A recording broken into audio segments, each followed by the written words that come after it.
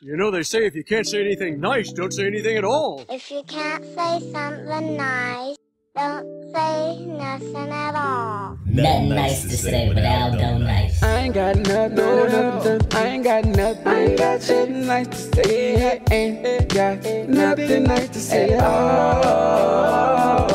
I ain't got nothing, no nothing. I ain't got nothing. I ain't got nothing nice to say. I ain't got nothing nice to say at all. So I won't say nothing at all. I ain't nothing nice. You hear me? Say, whoa, this your man Aldo NICE, and welcome to Nothing Nice to Say Interviews. We back at you again, and I'm here with one of the homeboys, somebody I've been wanting to get on the podcast to talk to have an opportunity to run down his movement and, you know, basically the things that this guy going on, man. But I have, should I introduce you or should I let you introduce yourself, man? Man, we could do both, man. You could say something, and then I could say something. How No, about I've decided to let you introduce yourself. All right. Well, see, I go by. Okay, so in the entertainment world, I go by the name of Moose Harris. You know, I don't mind using my government name from time to time because y'all see it on the Facebook Live from time to time. Anthony B. Daniels, that's me. You know, musical polymath, B-Town originator, things like that. There. Okay, well, there you go, man. Moose. What I noticed, and I'm going to call you Moose. Is people call him Moose, I'm going to call him Moose. I noticed online is, man, your Moose Harris Twitter account is actually kind of popping. I mean, I don't have that many Twitter followers, and you seem to have a good deal, man. So that's a good look. So without further ado, y'all should go ahead on and follow that man at Moose_Harris. Yes. You know what I'm saying? Seem like you got a lot of things and you keep that well versed and well updated, so to speak. But so reason I wanted to keep you on there, man. But let me just put it like this, man. Why they call you? Why do they call you Moose, man? Why they call me Moose, man? It's a long story. Part of it, well, actually, majority of it is from something that I'm not even involved in too much anymore, and that's actually playing sports. You know, from New Iberia Freshman High. Shout out to that 94, 95 freshman high team. Y'all know who y'all are. You know what I'm saying? They gave me the nickname at one practice. You know what I'm saying? And it just stuck. So, you know, I'm the type of person back then who wouldn't let nobody, you know, try to jump over me or nothing like that. They gave me 5 files. Like, you know, I try to use them when I was in there. Stuff like that there. Oh, so you foul a lot. So that's why they refer to you as a Moose. Hey, that's man. funny. Hey, just letting you know it is old basketball days, man. You know, so what I'm going to make sure that I do and don't do in this interview is that I'm going to make sure that I don't let you run over the interview, because what I've noticed is you got a lot of platforms on social media where you're out here doing different things, and you got what people refer to as the DJ voice. You got the mic voice, man. So I don't want to get into no mic voice competition with you here today. Right. I mean, I understand. What you do well, I'm gonna let you do it well. But I don't need you over here overstepping your bounds and trying to outshine me right here. Look, I've been paying attention to Best Friend Weekend for months now, and I see how y'all gets down, and I know how you gets down. And before I say anything else, bro, I'm gonna just say that I'm proud of you for creating a platform, because like I said, I know you from way back, and I know what you was doing way back, or what you was developing way back, and I'm glad to see that it's goings on the way it is goings on now. Well, we could start right there, man. Look, I tell people all the time that I give credit to a few people who gave me my start in let's just say performance art, because right now what we doing with the podcast is it's entertainment. My friends ask me all the time, what's your goal? Are you going for sponsors? Are you going for YouTube clicks? Are you going, like, what's the ultimate goal? And for me, it's always been entertainment. Look, we're trying to entertain people. We're trying to have people with some thought-provoking conversations for people to talk about. And I think it all began when, for those of y'all who know, if you know, you know, that I had a little burgeoning rap career as exposure back in the day. And I credit La Dialogue from Memphis. Shout out La Dialogue. And and Moose Harris is the two people who really kind of put me in a position to start with rap, because I think you guys came along right at a time when the median was switching from, like, I guess, cassettes and CDs.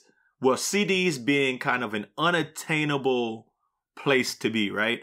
where it was like getting your music on a CD is hard.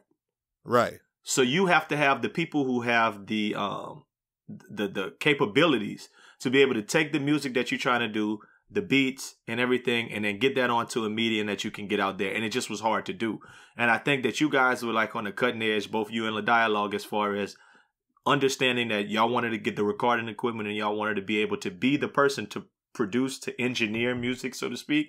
And y'all were the ones doing it, and y'all guys were the ones who gave me my start. So what brought you to that point, to where that's something you wanted to do? Well, I mean, one thing I realized, especially in the years living in New Orleans pre-Katrina, was that it was always good to develop a team. I mean, music-wise, I mean, the two biggest companies had just signed their big deals, Cash Money and No Limit, late 90s, early 2000s. They had just did their deal as a team. It wasn't like one artist from the label who got the contract. You know, it was the whole entire thing. So I'm like, if they could do it, and then all of us being from New Iberia, we're all trying to do this music thing, we can do it. And then, you know, it's also, I know my place. You know what I'm saying? I don't necessarily have to be the front man. I know I wasn't, you know, I wasn't even rapping back then, you know, at all. You know, I just want to be, I knew y'all could rap. Y'all were cool. Y'all knew what y'all was doing. I had the musical background with the instrumentation. I'll put the tracks together. Y'all spit the lyrics. Let's get this out there. That's the way I looked at it.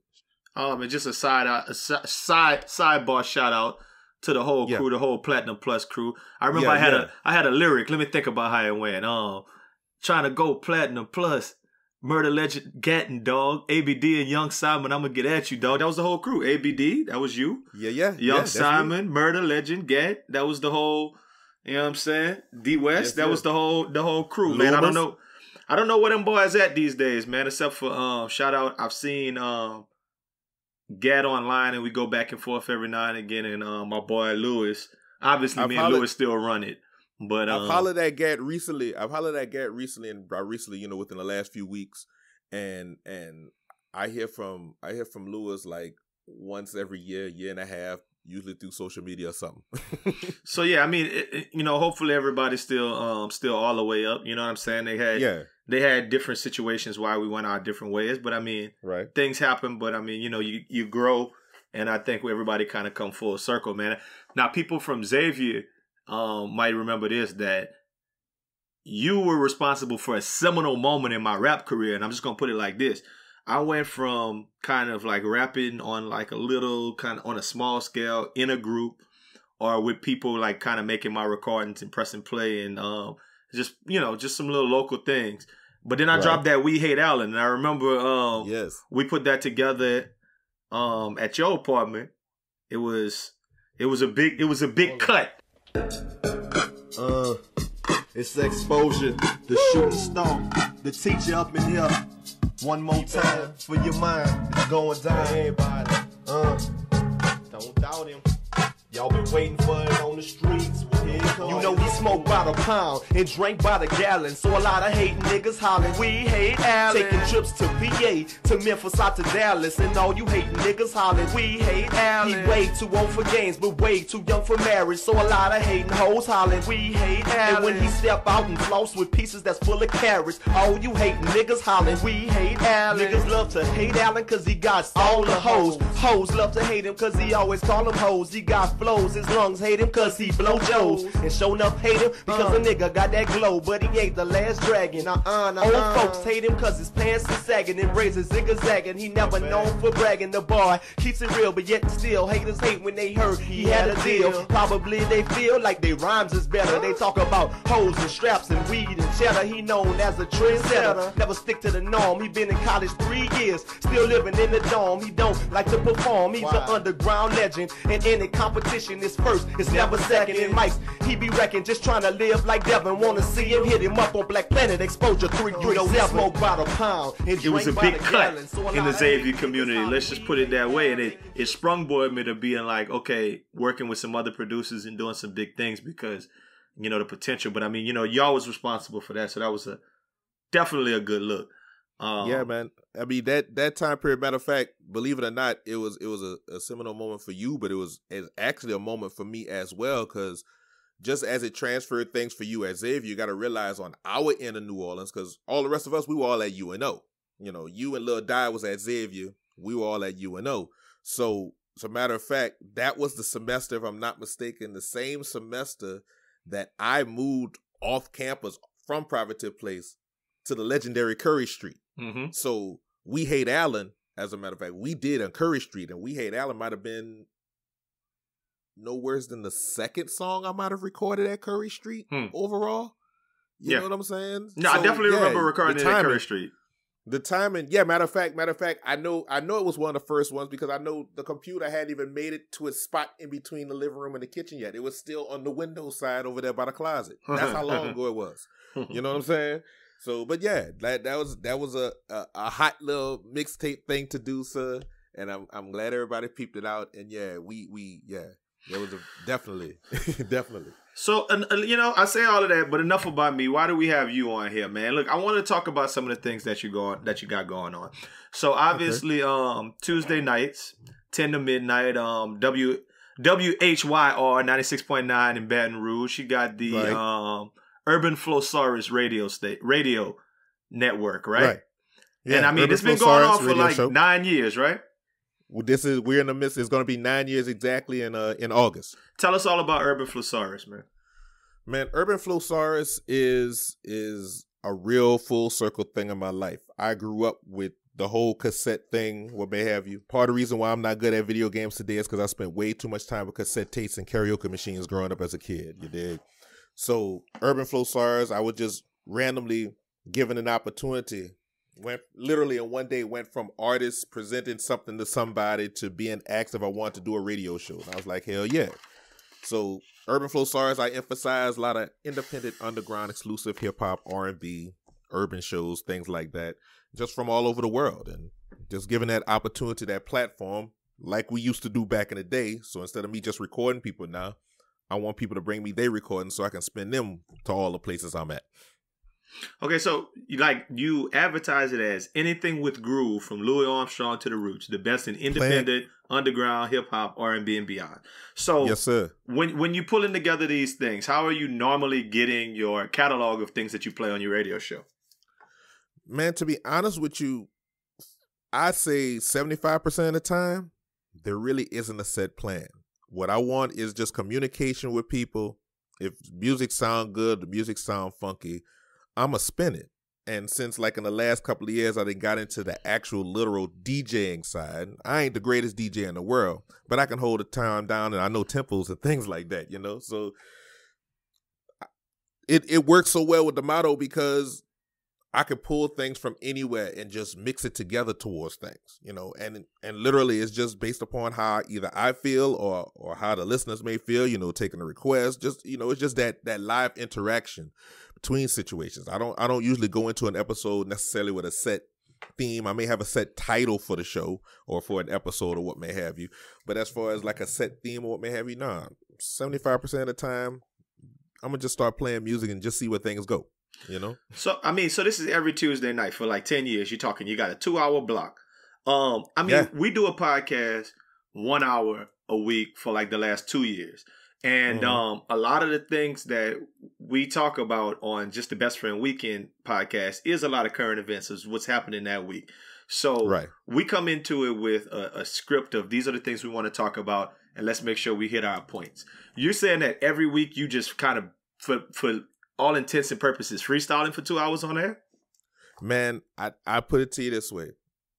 If I still had a copy of We Hate Allen in my library, and I may or may not, I doubt it, but I may.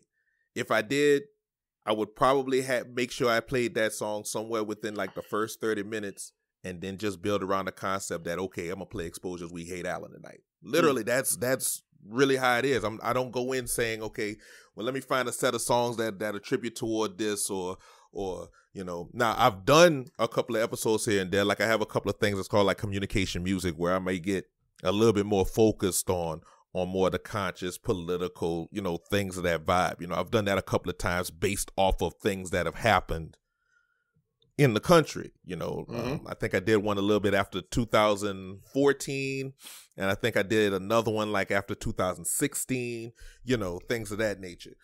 I've done mixes before, like for WHYR specifically. I've actually done a mix of them before because they were doing the live voting coverage. So, voting night in America, they're doing a live coverage as results are coming in, but their coverage would spill over an hour or so into mine. So instead of me doing a regular show, well, I'm gonna just put this mix together, tie into the fact they talking about, it's November 2nd or whatever the voting day may be for that particular year, and just fill in from there. But for the most part, nah, man, I know I got a bunch of music on me. I know I've downloaded music from people submitting it to me, urban.flosarus@gmail.com. And whatever I receive from them, if it reminds me of something else I know I already have, well, then there you go. I already know 20 to 30 songs in a 2-hour period is going to happen. Unless I go in overtime, then I just keep going from there. Definitely, I'm just going to quick plug. You're going to start. We're going to need the Uncle's new cut, Best Friend Weekend, spinning every week. So I'm going to send that to you before we get off of the air. Please do, man. Please do. Let me ask you a question about parameters and rules. You're on a radio show. Is this an internet radio show? I mean, you're saying 96.9, so that's a regular FM radio show? Yeah, see the thing, you got to take a step back from the whole thing now. WHYR, I love them. I've been on the air out of the 8.5 years I've been on the air. I've been on the air with them for 7. But you also have to realize that I'm syndicated. Okay. So I'm on the air literally on terrestrial radio in New Orleans. Okay. But I'm also literally on internet radio, say in San Francisco or Chicago or Dublin, and these are all legitimate places I'm on the air, or I might be on a small terrestrial outlet that's in Seoul, South Korea. You know what I mean? So the answer to that question is literally both, So if someone in our audience is trying to check out your radio show this week, like we having this interview, they hear about you, they're like, hey, look, let me see what this guy's doing. Where do they find it? Where do you find you at? Well, I mean, that's all the live stuff we talked about there. I also have, the podcast there too. Okay. Any podcast app you have should be able to find Urban Flosarus. I originated it on iTunes and on Podomatic and on Mixcloud. But the iTunes link allows it to go to any app that you may have on a smartphone. You know what I'm saying? So Android, iTunes, whatever. I want to double that question, though, because the question I'm asking really is, do you have parameters as far as like, this got profanity in the song, you can't play it because it's on the radio type thing?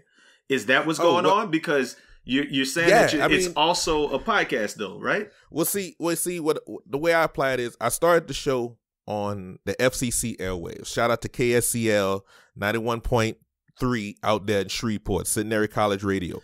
You know what I'm saying? I started it out there. People are weird, man. Just FYI. Hey, I lived in Ruston and Shreveport for 1.5 years. I totally understand what you're saying. You weird like Los. But go ahead. No, I know. I ain't weird like Los. They weird like Los, not me. You know what I'm saying? That's a whole other story. But I started on terrestrial radio. So literally out to the airways, hear me in your car radios, what may have you. So I've always taken that approach right there. Now, the borderline stuff about it is I will take the general radio edited posts because I'm syndicated, but that doesn't necessarily mean that a station I'm on is going to play me at the exact same time. Like the station in Baton Rouge, for instance, will play me on Tuesday nights from 10 to 12. The station in New Orleans is going to have me on the air on Saturday nights from 11 to 1 and then sometimes all the way to 3, regardless if I'm there live or they're playing a syndicated episode of mine. The station in San Francisco has me on Saturday afternoons. The station in Chicago has me on Thursdays. So, it's all different times. When I was on the air here in Lafayette, I was on the air Mondays and Thursdays, but from like 8 to 10.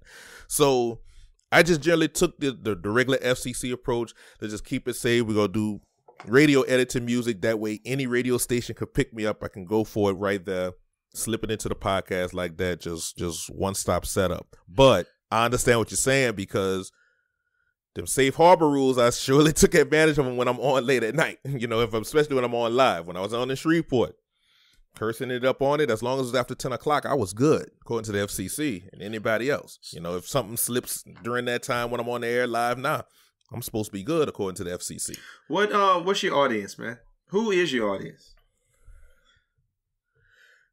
People who love music and don't spend the majority of their time listening to what they think is popular. My audience. Hold up, that sounds ridiculous. You said that your audience is people who love music but don't like what they think is popular? Right. They right. as in themselves, or they as in the universal they? Both, as a matter of fact, both. Because check this out. Urban Flosarus, like I said, I emphasize an independent, underground, exclusive hip-hop, R&B, and beyond. Motto is playing anything with a groove from Louis Armstrong to the Roots. You know what I'm saying? So a lot of the music I play, 85 to 90% of the music I play, you're not going to hear on any one of the number of stations you may have in your immediate market or your immediate area. Because for one reason or another, the way the system is set up these days, since 1996 specifically, you know, most of the artists I play are going to have next to no chance at all to get on terrestrial radio. Like, I'm going to use... Well, I can't send you that uncle shit because we going on BET, you heard me? Okay, that's cool. That's cool. Not just... now, is that uncut? Yeah, something.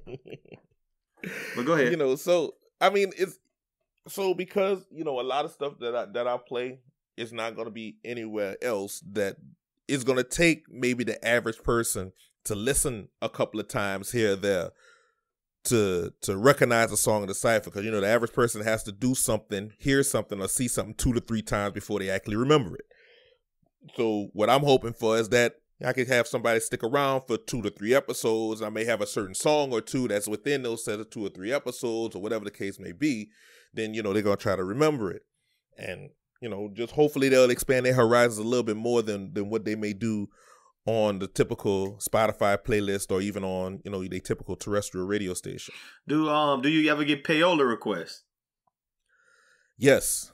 Okay. Have not done a single one a day in my life. I'm not risking that. I mean, listen, they got a lot of aspiring people. Listen, they got grown up people I know who like they doctors and they pharmacists in the area, and they went through all of this schooling, but they still have this, I guess, dream. And we're gonna talk about dreams a little while. We're gonna get back to that because that's a big focus of what I wanna discuss. But they got people who still want to live this dream of rapping, and they might not know the avenue. How do you get from like the Grammys was on? Like, how do you get from a mixed, like from writing some music and recording it in your crib to a Grammy? Like, how do you get it to the radio? Like, what's the avenues that it gets from point 1 to point 2 to point 3 to people hearing it, for how it leaks to the beatbox, how people getting it in the streets? And what role do you think you play in that? I mean, I'm a bridge, basically. Are you a bridge or are you a gatekeeper? I'm a bridge. Okay. I'm a bridge. I can't necessarily say gatekeeper because it's 2019. There are hundreds of ways to have your music seen or listened to by people.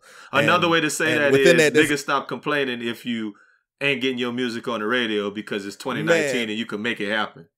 Man, look, I'll put it to you this way. Payola, the reason why I don't fuck with payola is because, first of all, it's illegal. And number 2, that's too much. Look, let's just be real. I ain't no street nigga at all. You know what I'm saying? I'm not street. I'm middle class. You know what I'm saying? I'm suburban. Let's just be real about it. But that don't make me no less black. You hear me? So it leads to a whole bunch of things. I didn't witness a couple of things in this industry where people done tried it and it didn't work. It didn't work in real ways for some people sometimes. So I'm not going to touch it. You know what I'm saying? I don't want anybody messing with the situation that I have. But at the same time, I'm also offering directly, like I will say this all night, urban.flosarus@gmail.com. Just send me the radio edits, send me some information from you, and it really comes down to this. If it jam, I'm spinning it. If it don't jam, I'm going to tell you it don't jam and come back with something else so I can give you a chance to spin it. I mean, that's really how simple it is. Now, the next part about it is people recognizing what you do. Well, I can only do so much. I'm going to have about 20 to 25 artists on my radio show in a 1 episode in 2 hours, give or take, whether or not it's live or syndicated or what may have you. You know what I'm saying? I could promote that 1 episode. I could promote Urban Flosarus as a whole to people, you know, and they're going to watch, they're going to listen, they're going to download, they're going to tune in. But if none of them artists get into it and promote the fact that their song might be one of them 20, 25, 30 songs that's playing in this episode and generate it from there, when they defeating the purpose of being a part of it. That's the real true thing about it, is it's supposed to go hand in hand. You know what I'm saying? I'm giving you the platform to have the shit spun all over the place, terrestrially, internet-wise, podcast-wise, app-wise, website-wise, whatever. Your role is supposed to A, make the music, and then B, promote the fact that your music is getting spun on Urban Flosarus. Let me ask That's you the way something. it's supposed to go. Let me ask you something. Do those artists get paid for their spins, like royalties or whatever? How does that work? Because I've always had that understanding that if you play on the radio, X amount of spins equals some kind of a profit. How does that work? Hey, it's all a royalty situation. In my particular situation, it depends upon the actual radio station that I'm on. The actual terrestrial ones like WHYR in Baton Rouge or WHIV in New Orleans, they have their payment system going to the publishing that's with the FCC in reference towards royalties and things spun. That's why, for the most part, I have to have at least a general playlist of the music that I'm playing towards them. You know, however it trickles down is with that particular station. So if Lil Microwave send you a a song because it's fire and it's hot because it's Lil Microwave, and he sent a song and you play it every week for the next year, or is that person going to accrue some kind of royalties through the FCC based upon that? If they have their publishing straight on their end with either ASCAP, BMI, CSAC, one of them, or it could even be people outside the United States. If they have their publishing right with it, and the station that is spinning the music through Urban Flosarus has their stuff straight, then yes, every 3 to 4 months you should be receiving something. So why you not putting your own music on there every time? Why you not just playing 2 hours straight of your stuff? Because technically that's illegal too. Okay. Nah, I mean, it's really just straight up like that. I wouldn't want to do that anyway, man. I get tired of listening to my own shit too, man. Believe it or not. Listen, I don't that's get what I like tired, about having a in radio the words of Kevin Gates. I could listen to Best Friend Weekend and Aldo Nice every day. But go ahead. Yeah, but see, here's the thing about it. You see, I can listen to Best Friend Weekend a lot too. And I can listen to Urban Flosarus a lot. Like, I will listen to old episodes of mine all the time. But the thing about it is, that's not 30 songs of Moose Harris. I got you. You know what I'm saying? That's I got this song from this cat in New Orleans. Oh, this cat in Chicago. Oh, this cat in Ireland sent me this, is playing next. Oh, I remember this track when I first got it from this cat in Arkansas. It's that situation. Got you. So, I mean, something is interesting. I wanted to make you laugh about this, man. I think we talked about this on the podcast recently, something that burned my Buddha is that when you click on a Facebook notification to like clear it, and all of a sudden it takes you to a Facebook Live. It's a pet peeve of mine, and it's kind of like, damn, I hate to make it look like I just hopped in somebody's stuff, and then all of a sudden I'm just right on and right off. I've probably done that to you more times than anybody on earth, because you always come up in the notifications. And sometimes I'm just trying to clear my notifications and I'm not even realizing what's in my notification. You know what I'm saying? I'm not even looking to see if it's you or if it's whoever. It's just, it's a notification. Let me clear it. And when I click on it, it brings me to the radio show. And sometimes I listen for a couple of minutes. Sometimes I listen for a couple of seconds. Sometimes I just automatically be like, man, I'm not trying to listen to this. I'm in this meeting. I was just trying to clear my things. So, right. Yeah, I mean, it happens all the time. And you like probably my most repeat offender but to me, that means that you've always got something popping, something always going on Facebook Live, some kind of way that you're showing what's happening in real time with Urban Flosarus. You told me what Moose Harris was about. Why you call it Urban Flosarus? Is that like an extinct dinosaur? Nah, man. Urban Flosarus is a word that I made up. It's a nigga dinosaur. No. Nah, actually, the official definition for Flosarus is that the show is a thesaurus. Time out. There's no official definition for Flosarus. Hey, you made that up, Brody. But since you're talking to the originator and the author of the word, the originator and the author is trying to give you the definition of now we originated word. Now we with it. Go ahead. You know what I'm saying? It's a thesaurus of flow. That's what Flosarus means. Okay. It's a thesaurus of flow. Ties into that motto that I'll play anything with a groove from Louis Armstrong to the Roots. So when you open up a thesaurus, you got a lot of different synonyms, antonyms, different words, definitions, and meanings, and that's what you should expect coming from my show. You get a lot of different flows, flavors, music, old school, new school, independent, mainstream. You know, just have a good time for 2 hours.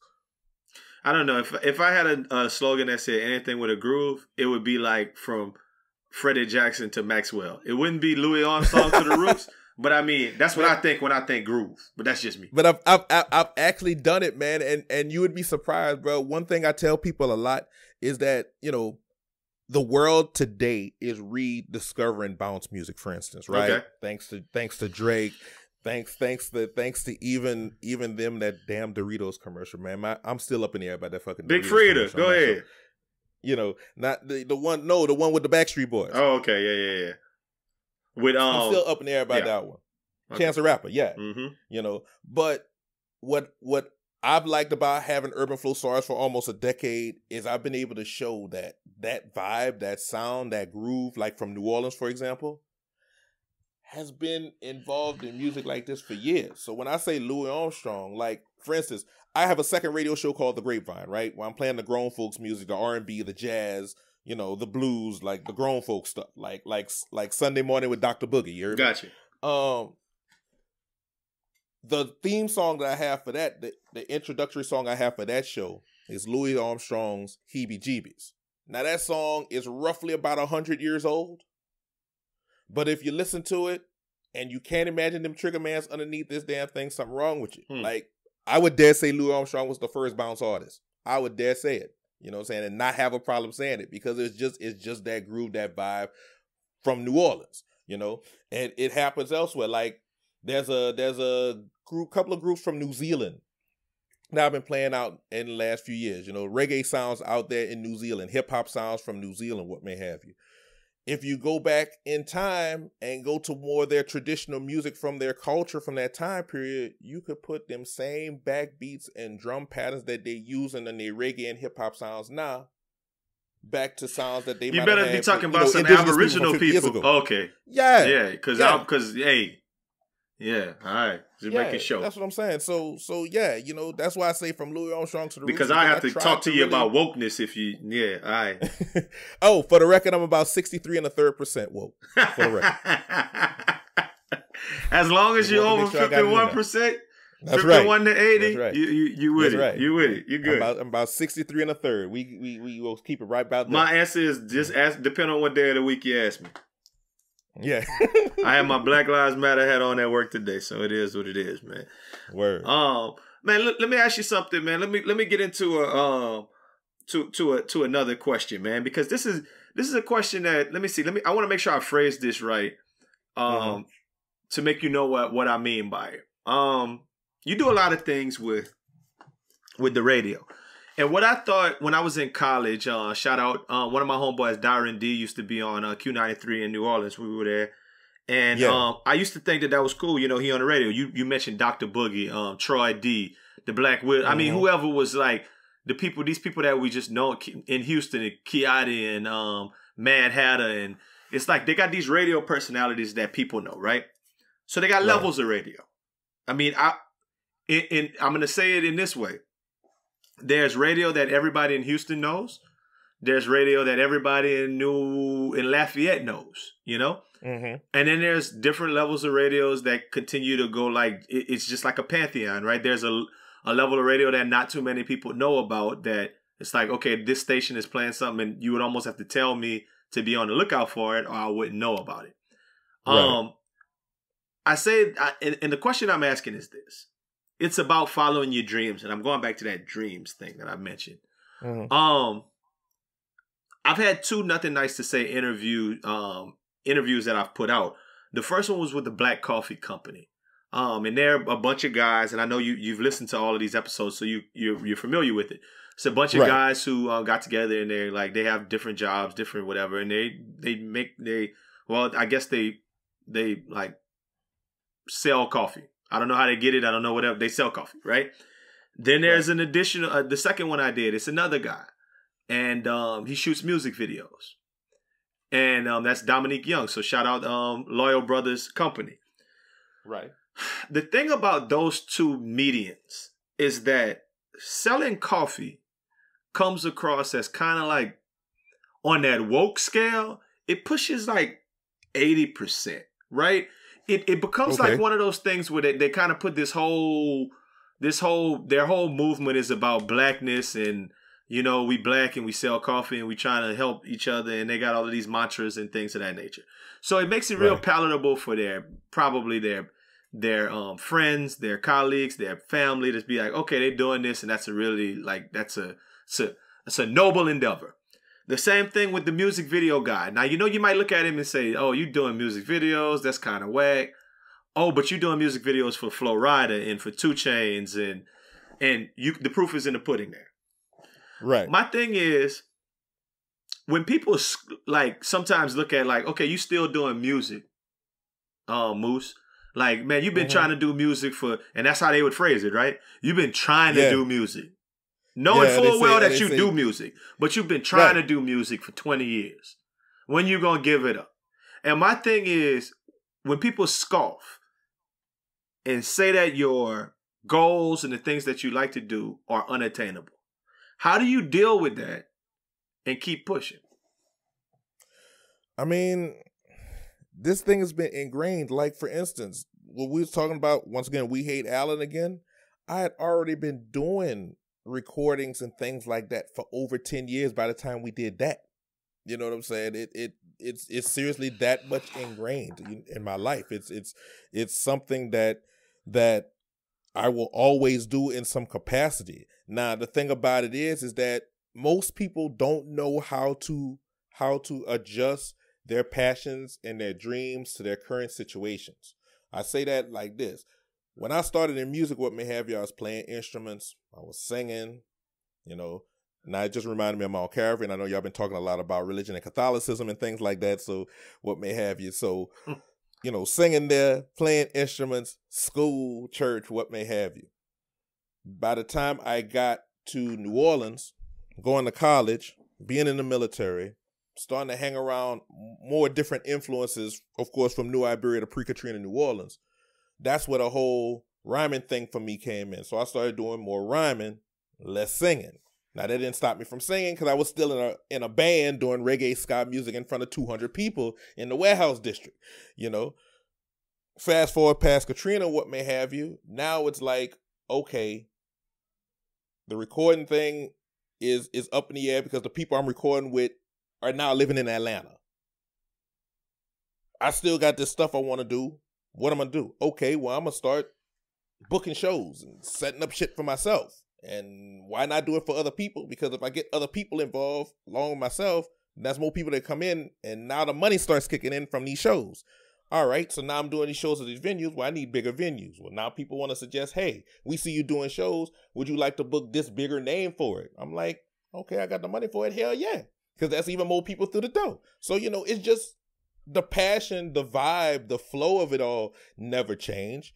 It's just that the particular angle to coming to the same conclusions just did. You know what I'm saying? And one time I was just a kid playing with cassette recorders.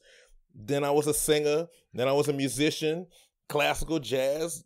I'm a rapper, you know, promoter, producer, did production for you and other people.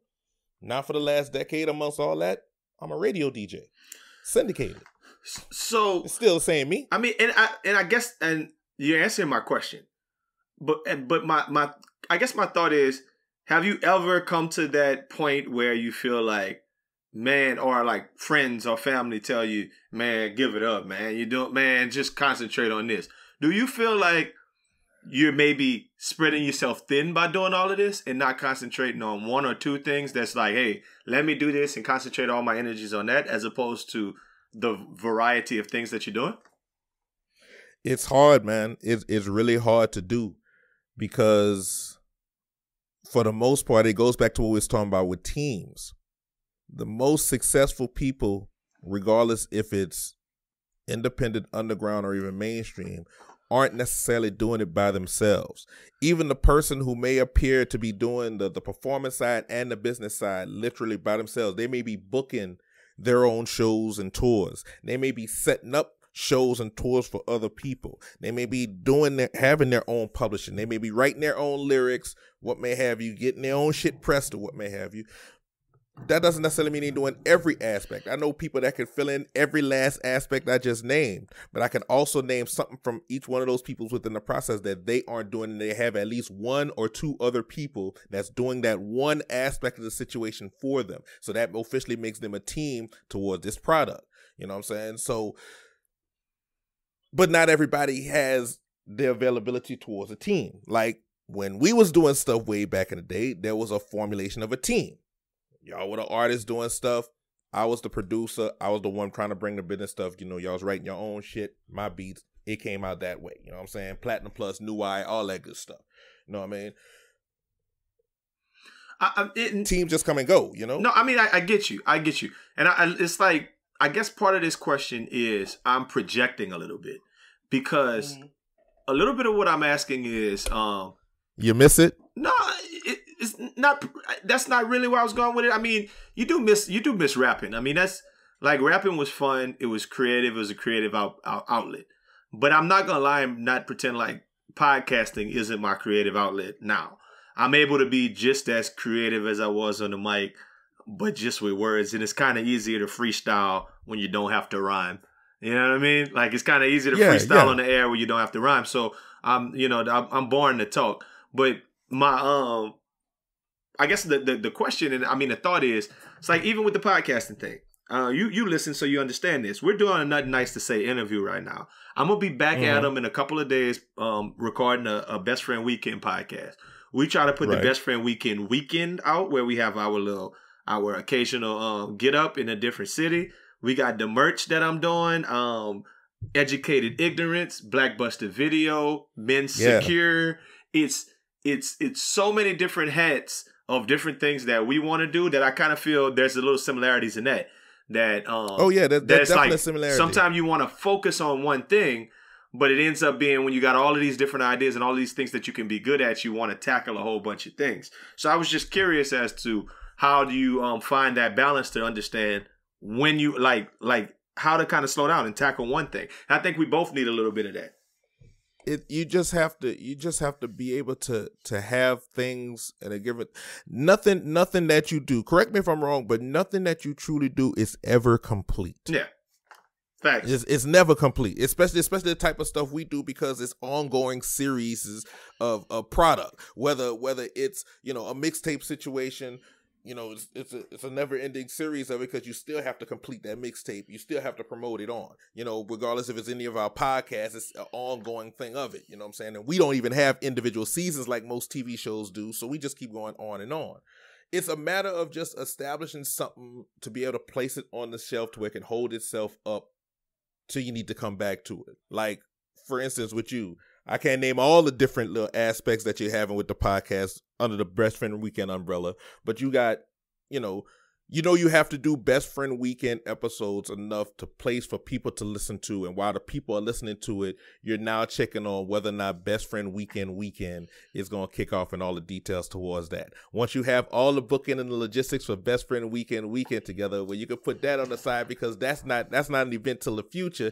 And let me get this Blackbuster video going and put that up to take the place of the Best Friend Weekend episodes, because most of the listeners should be finishing listening to those right now. So let me put some Blackbuster videos so you can go listen to that. And meanwhile, what are we doing after Best Friend Weekend? Are we doing something else live? Who else I gotta get booked on? You know, that's basically your situation. My situation is basically, okay, I gotta have these Urban Flosarus episodes on these different stations. I gotta make sure these stations get these out here like that. I gotta put them up on the podcast. And Mardi Gras is coming up, so I'm planning some events on that. Who am I involved with that? Who am I booking toward the situation? And then I might as well start thinking about April with festival time period or what may have you. And I got this person over here who just hit me up in reference towards grant money towards Brown Sugar Music Festival that we do on Sugarcane Festival Weekend. But since it's Sugarcane Festival Weekend, I could put that to the side for the next couple of months and wait for the return on that. And in the meantime, I got to do some more episodes because more music is coming in.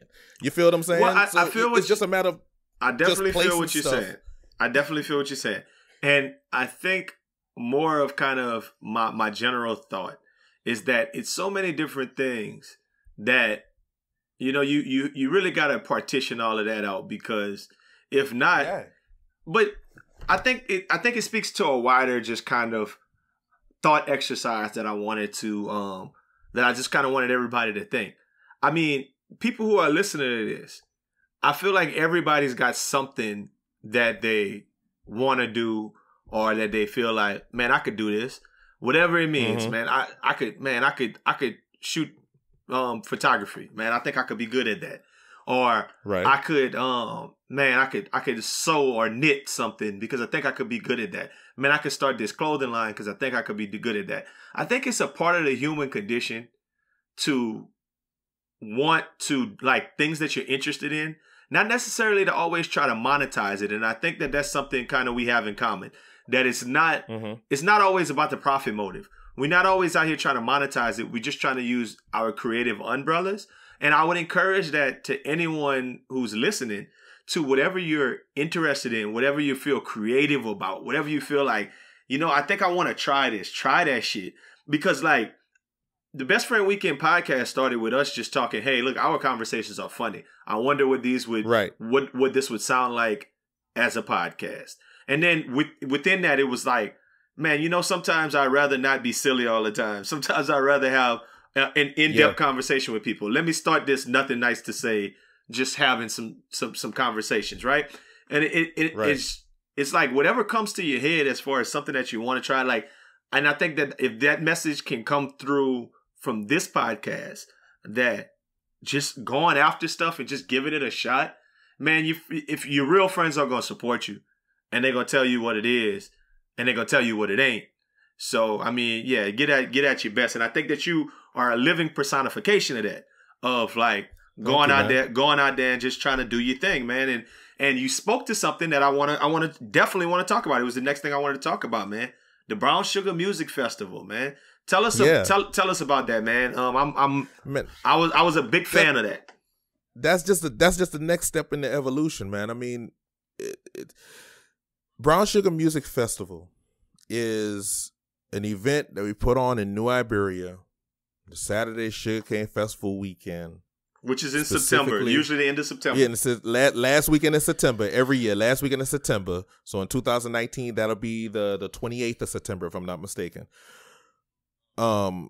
Just a free music festival specifically on Hopkins Street, west end of New Iberia, Louisiana, a.k.a. the black side of town. A.k.a.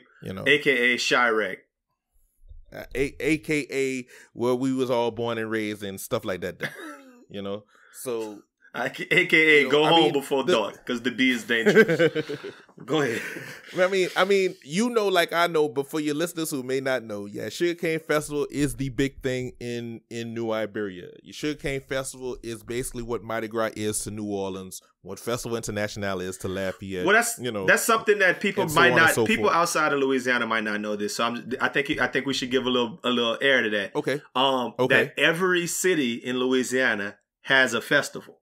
Like, yes, Crawfish Festival is in Brobridge, Frog Festival in Rain, Shrimp Festival in Delcombe, right. Like everyone's got something. New Iberia is sugarcane. That's right. It's agricultural based for the most part, cultural based for the most part. Everybody got their little something that's going to happen sometime in between roughly March and October.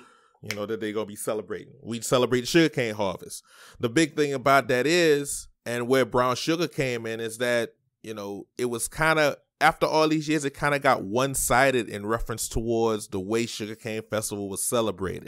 What does that mean? First of all, Sugarcane Festival is all of Iberia Parish, first of all, not just New Iberia.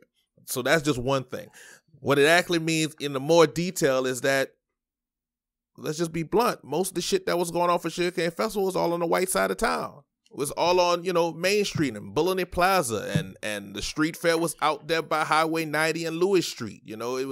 There was nothing going on the west end of New Iberia to show that part of town was a part of the Sugarcane Festival festivities. So what I did, my friend Panat, shout out to my boy Panat. Is that Envision the Berry group? Yes. And Envision the Berry, hit their nonprofit organization, Envision the Berry, Panat leading that. I went to them and was like, yo, matter of fact, Panat grew up on Hopkins Street, so he knows. Time out. Spell Panat, please. Phanat. Asian. Yes. I thought he was like I thought it was like a little Creole name for like peanut. No, man. You remember Asia Market on Hopkins Street? Yeah, over there by T.E. Nixon? Yeah. I know he a Laotian dude now. Like it makes sense now. Now that you just said it. Yeah, go ahead. Yeah, that's them. You know what I'm saying? So I went to them. And was like, look, my main thing is in music. My main thing is in entertainment, what may have you. I see we don't have much going on around here. Let's get something. So Brown Sugar, we just reached out to the community and was like, we're going to have this free festival with 2 music stages, a bunch of bands, a few hip-hop artists, a couple of gospel acts, you know, right here on Hopkins Street during the day on Saturday. We would like your help. And the community came through and we had it. Did y'all try to go to the white side of town? They was like, well, y'all want to have this music festival? But not around here. But not around. This boy. Okay, anyway. So yeah, how long? This is gonna be your second or third one this year? This is gonna be 2019 is gonna be our second year. Okay. So I saw pictures and stuff. It seemed like y'all had a decent turnout. Like, and for me, it feels like, you know, you could, once you do stuff, you had a couple of local artists. Was what's his name in it? I thought I saw Purple Planet was over there. Was that him or was that somebody else? Wait, who you talking about? No, it might not have been. I don't know. I had a bunch of different. You had some people from New Orleans too, and Baton Rouge, right? I had people from Texas. I had people from Mississippi. I had people from Baton Rouge. I had people from New Orleans. People from New Iberia, Lafayette. You know, it was really covered. It wasn't just, you know. I was talking about D Bills. I thought D Bills was performing. Maybe I was wrong. I thought I saw that online. Herc. I know you saw Herc. Herc the Jerk. Shout out to Herc the Jerk. Yeah, I listened to his mixtape, and guess what? I put not listen to it again. Jesus, no, because let me stop. Oh Lord, stop. No, The Views Express. The Views Express by Aldo NICE. I'm clowning. I actually did like, and I could probably tell you right off the top, it was the last song on his mixtape. I was listening to it. It was like something kind of music. Like, damn, I can't remember what it was called. But yeah, I'm gonna shout that out in a second. But go ahead, do that. Tell us a little bit more about the festival so we can make sure we know. Man, it like I said, Brown Sugar Music Festival. It's a free community event on Hopkins Street. We took up 2 blocks of Hopkins Street, went directly to the city of New Iberia, to the mayor, had about a good 3-4 meetings with them, spent X amount of dollars, had to raise like $10,000 roughly for it to go off, and, you know, book some bands, book some acts. Had to turn away some people because I had people from as far away as like it was called San Antonio. The song was called City Black Cream, just for the record. I kind of like that Black Cream. That's that's my Herc the Jerk jam. And he even had that. He had that King Rat song, and that's wild. You should have never put that out there, man. Y'all shouldn't be beefing. But continue. Side notes all over the place. But yeah, you know, it was just a, you know, something to do for the west side of New Iberia, give back to the community, something free. Because I mean, most of the things for Sugarcane Festival, just like with most festivals, most events, things are gonna cost. You know what I'm saying? And New Iberia ain't exactly the richest town in the state. You know what I'm saying? So we gotta give something to the people so they can feel a part without, you know, busting their balls over prices of going to shows and carnivals and things of that nature. Nah, man, so we just put it right down in the center of town. And it's a great thing to give back to your hometown. We always looking for ways to do it. Some kind of way, shape, or form. Even if we're not there physically, we're gonna try to be a part of the Brown Sugar Music Festival. If not, we'll have some merch out there. Something we're gonna make sure we make some kind of presence felt. Man, best friend weekend ought to become a sponsor. Yeah, that's what I'm gonna just put that out there right now. We ain't got no money, but so the other thing is, man, we can't not have this interview without talking about this aspect of it, man. Listen. We talked about you having all these hustles and 13 jobs. Oh, man. Mr. Hydrate or Intoxicate, man. One of my partners said that you've seen more corners of the Superdome in the New Orleans Arena than any person from New Iberia ever has. That's what we think. Yeah, I probably have. We think you have seen more of the Superdome in the New Orleans Arena than most people on Earth. So tell us a little bit about that. You was on the news and in some articles earlier last year about your participation with the Saints, and tell us what you do with the Saints and with the Pelicans and with the New Orleans Arena and with the Superdome. it goes back. There's another one of them tie-ins for the last 20 seasons. Does that sound crazy? You're not even old, man. 20 seasons, dog. That sounds crazy. I know, right? You know, I've been a beer man in the Superdome for the last 20 years, you know, so it's another aspect of it. That's what took the place of me actually playing sports, was being involved, because I'm a diehard New Orleans Saints fan, and the situation was simple. You mean to tell me that motherfuckers want to pay me to go see my favorite team play every week? You're motherfucking right, I'm there. And I get to be myself in reference towards, you know, talking to people and relaying to people. And if I throw them a couple of extra word about what's going on musically with me, then, you know, that's more advertising for me. You know, so you be sliding mixtapes out there with beers and peanuts. I don't slide no mixtapes, but you know, a flyer or two might have gotten out to a couple of people. Ain't nothing wrong with that. You know, a couple of text messages here and there. You know, ain't nothing wrong with that. You should have. I might need to pay you. That might be something I could sponsor you for, to hand out cards and say, "Listen, Best Friend Weekend podcast to everybody who in that." Hey, we might be able to get that done appropriately and appropriately. You know? But nah, man, it's that's a crazy set of circumstances that you there, man. But that seemed like hard work, man, up and down them steps. I ain't gonna lie. I mean, like I said, that's what took the place of me actually playing sports and having to go to the gym and lift weights is carrying those cases a bit up and down those stairs, man. And I done seen it all up in there. Anything that had happened to the Saints or the Hornets, Pelicans, like in the last 20 years since we had Ricky Williams, I've basically been there for it. You said you had a thought on because I saw something else. I'm not even gonna talk about them Thomas right now, but I saw something that they posted talking about trying to figure out what their favorite AAFL team was, or AAF, whatever. And, AAF, yeah. And I was like, and then they picked one of them is like, we're gonna pick San Antonio because that's the closest team to home. And I'm like, but you like the Cowboys. Like, explain to me what's your theory, because you said you have a theory on why people don't support their home teams. Because something about you that I definitely noticed is that you a homer, like I'm a homer. We support the home team. Oh yeah. Home teams all day, man. Just the theory about it, bro. The problem is that the home team, when we were growing up in the 80s and 90s, none of the home teams were really that good. I ain't gonna lie to you. The very first sporting team I ever started to support was the 76ers. I'm a Sixers fan. I'm Dr. J, Andrew, Tony, and Moses Malone all day. We didn't have a basketball team, so you can do what you want with that. Right. You can do what you want with that. It took the Saints 20 years to make the playoffs, bro. That gives people way too much time to decide to go elsewhere, man. It's just like in business. Them losing was a bad business decision. You know what I'm saying? So in that time, when you got a hometown team that basically sucks, like they did back in the 80s and 90s for the most part, you know, people just veered away to other situations. Most of the people we know from our area that support other teams are teams that were winning at that time when they were like kids or teenagers and stuff like that. 49ers, Cowboys, Pittsburgh, you know, so on and so forth. You don't hear many New York Jet fans out there in the B. Gotcha. You know what I'm saying? You don't have too many Miami Dolphins fans out there in the B. You know what I'm saying? You don't have too many San Diego Charger fans in the B. So you're saying they hopping on the wave? They threw both hands up and waved.